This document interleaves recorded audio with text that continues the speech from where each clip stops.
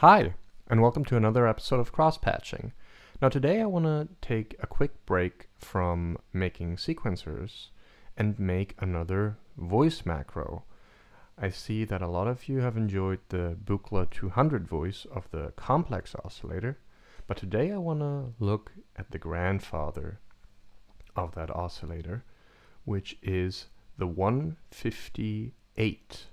It is a Buchla 100 oscillator. They also make this in Eurorack format, but we can also reproduce it in VCV, and it gives you this classic old school 1960s modular synthesizer tone. Now what we need are two VCOs, and we're just going to be using the standard VCO 1 and 2. And we need a little crossfader. We are going to be using the mixer. And feed sine tone into input A, the saw wave into input B. Do the same thing with the other one. Now the 158 oscillator was one of the first voltage controllable oscillator available, and it was also the first oscillator where you could actually sort of blend in waveforms. I know that there's the Moog 901 that could do that as well, but you can debate which came earlier.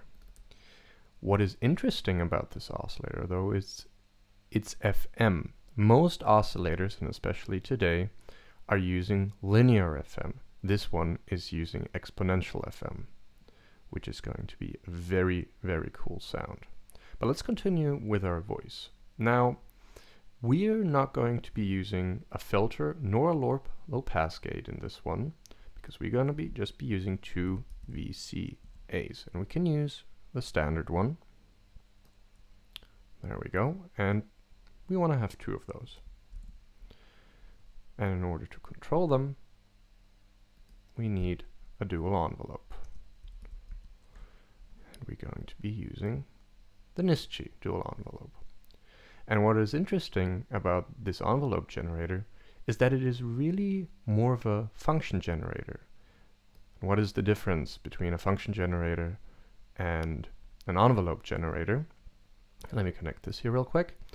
Is that with a envelope generator, the envelope is really only as long as you hold it. Unless with a function generator, when you click the button or just activate the function, it goes all the way through. So you can see this here.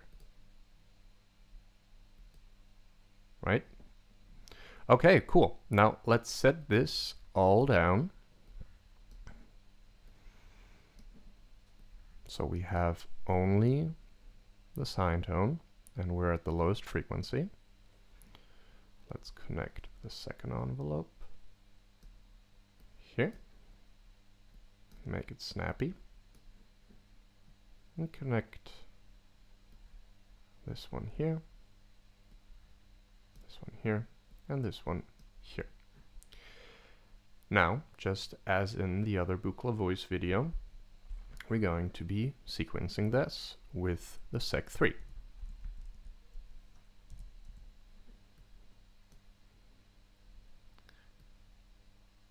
Row 1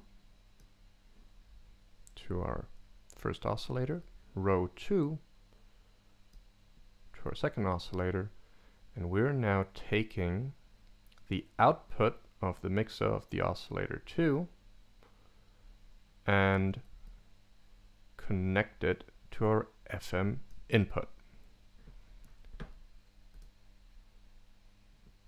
Let's connect the gate to our first dual envelope, randomize it,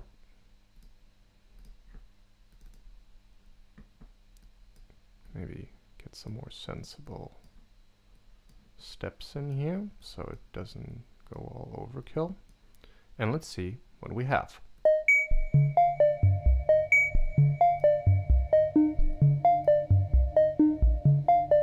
Sounds already pretty Buchla-ish.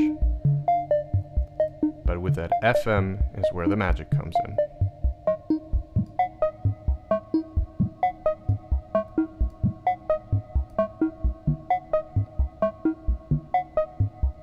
Let's make it a little faster. And now we can bring in our second oscillator.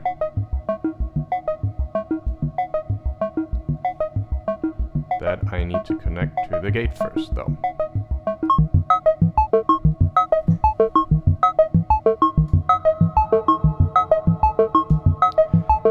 And we can now cross-modulate.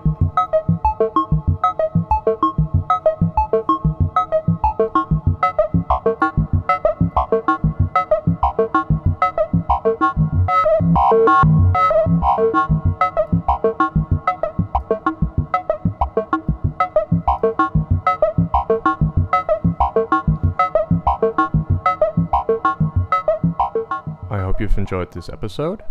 This time it was a little shorter, but there's a lot of mystique about the Buchla 100. And maybe this will help you to understand the whole Buchla mentality a little better and have some fun with freaky sounds. Thank you so much for watching, and see you all in the next video. Bye!